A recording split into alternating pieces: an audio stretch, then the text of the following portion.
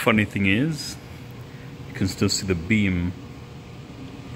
Well, I could say you see the beam better with the telephoto lens. You can see the streak of light bouncing off the particles of dust, micro dust in the air. Zzz.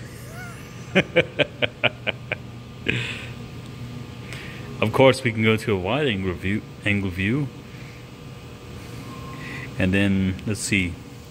This would be the maximum. I'm not shining it directly at the beam itself. I'm just showing that this is as close as you can get it. And this camera's ability to switch between one lens and another is fascinating. Look at this. Magnificent, magnificent.